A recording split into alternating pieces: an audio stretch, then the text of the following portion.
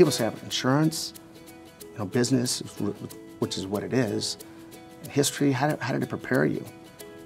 One of my very first interactions in business, I was 21 years old.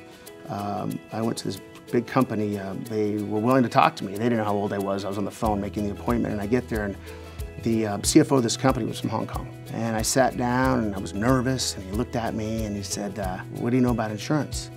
I said, not much, but let me ask you about your, where you're from in Hong Kong, and your family's history. And I started talking about the history of his culture.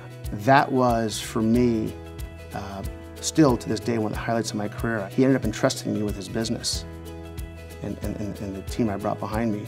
It was because of that connection. He was shocked that I knew something about his life and about his culture. You never know where an experience can take you, but you never feel like you're in a box. Always feel like you can do anything.